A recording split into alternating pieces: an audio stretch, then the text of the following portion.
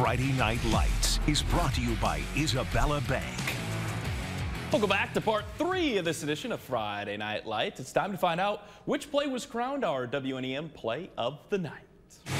Friday Night Lights Play of the Night is brought to you by Hurley Medical Center.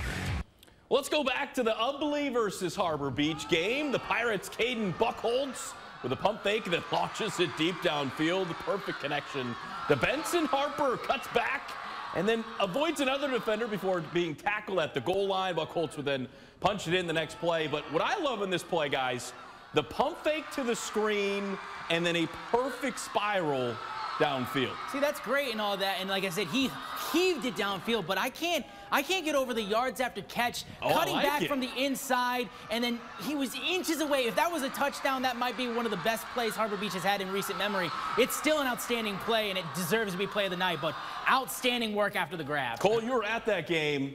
Pretty electric atmosphere, I heard. Oh, it was very, that crowd, student section went wild for Harbor Beach. And look at that right there. The way he kept his feet in bounds right there, because literally he was about to fall over. Again, great moves, cutting back out again, and just so close, just on the goal line, but not scoring. Wow. But like you mentioned again, that pump fake was the key right there to getting him wide open and getting that big gain. What a play. Congratulations to them. And now looking ahead to week 5, we have 3 Game of the Week finalists. Mount Pleasant at Bay City Western, Standish Sterling at Millington, and Chesaning at Montrose. And fans, you are the ones that get to decide this. Polls are available now on our website, WNEM.com, and will be open until Monday at noon. We will announce the winner during Monday's 5 p.m. broadcast. Austin, what do you like there? Without thinking too much about it, I'm going to go Standish Sterling Millington. That's going to be my vote. I want to see what the viewers choose, but that's what I got. All right, Cole? I actually agree with you. I do like the Standish Sterling Millington game, but Mount Pleasant Bay City Western could be a very entertaining game as well, too. So that's one to keep an eye on as well. For sure. 3 good matchups, so we look forward to seeing who you vote for. And one last